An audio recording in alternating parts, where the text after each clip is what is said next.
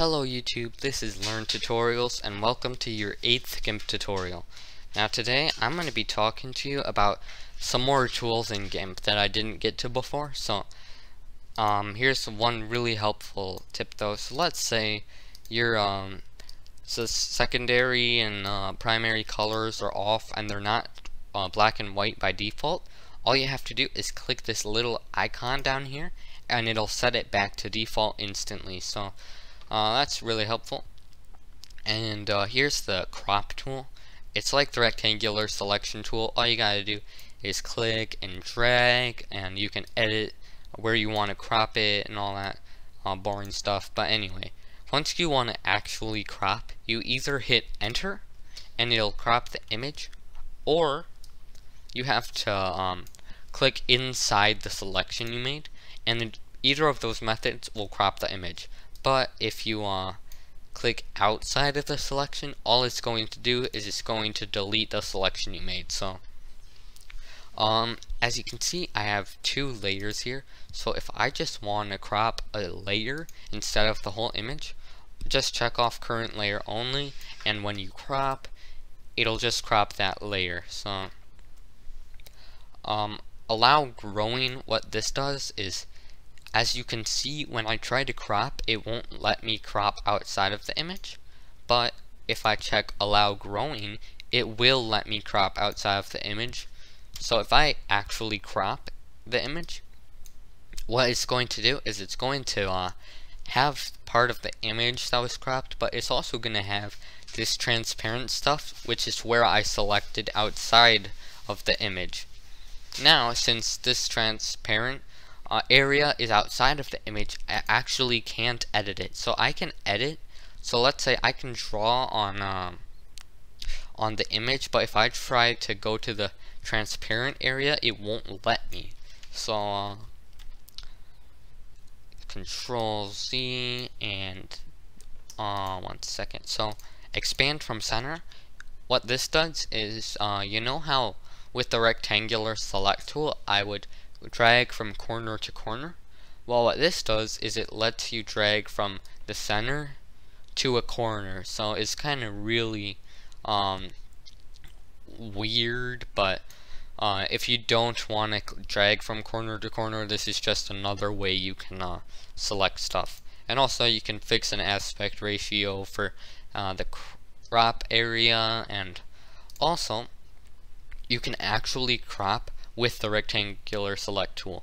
So if I just click and drag, I can crop the whole image by going to image and crop to selection, or Control Z. If I want to just do the layer, I can go to layer and crop to selection, and it'll do the exact same thing that the crop tool would have done. So I believe that's it for the crop tool. Now I'm just going to use the other image for this example. So if I zoom in a bit, right here should be good. So anyway, as you can see, this is really pixelated, but this is the color picker tool that I'm going to be showing you. Now when I click on a pixel, it's going to set the primary color to the pixel I clicked on. So if I click here, it's going to set it to that exact color, or if I click here, anywhere else. But you can also check off this set background color, and when you click, instead of setting the primary color to that color, it's going to set the secondary color to the pixel you clicked on. So that might be useful for something. And what sample average does is it'll take every pixel in a certain radius, and then it'll make an average of all of the values, and then it'll set the primary color, or the secondary color if you click that, to the average of the pixels. So if I have a 2 pixel radius, what it's going to do is it'll basically just set it to black. I mean, because it's right there. But if I set it to like 97, what it's going to do is, as you can see, it looks like a pixel right here or something instead of the black, even though I clicked on the black, because the average of all of the pixels in a 97 pixel radius actually it isn't black. So there's more of these color pixels, the tan pixels, than there are the black pixels. So that's what sample average does. And let me see, there was one more tool I wanted to talk about. Fit image in window. Okay, so this is the select by color tool. Now what the select by color tool does, it'll do the exact same thing as the fuzzy select tool right here, but if I select this red stripe on the carpet with the fuzzy select tool, it's only going to select that stripe. Now let's say I wanted to go and select all of the other red stripes too.